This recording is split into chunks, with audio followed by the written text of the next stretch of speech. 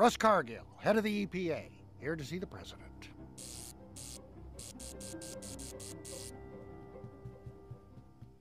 Mr. President. Yeah, that is me. Pollution in Springfield has reached crisis levels. Ugh, I hate this job. Everything's crisis this and end of the world that. Nobody opens with a joke. I miss Danny DeVito. You want a joke, huh?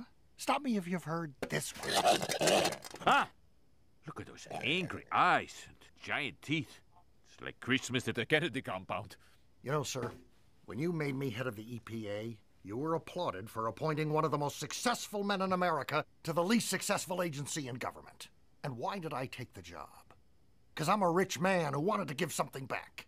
Not the money, but something. So here is our chance to kick some ass for Mother Earth. I'm listening. Well, I've narrowed your choices down to 5 unthinkable options. Each will cause untold misery. I picked number 3. You don't even want to read them first? I was elected to lead, not to read. Number 3.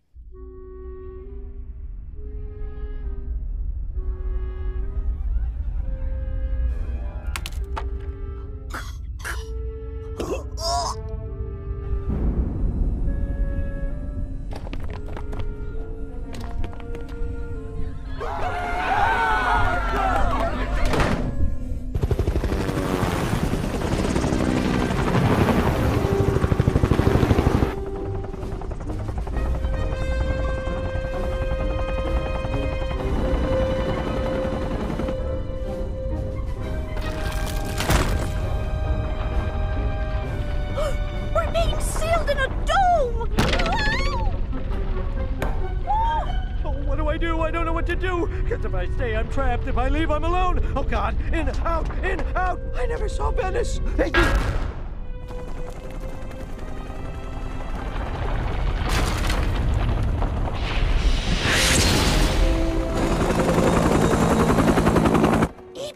Ipa! Trapped forever. It's all come true. That crazy old man in church was right.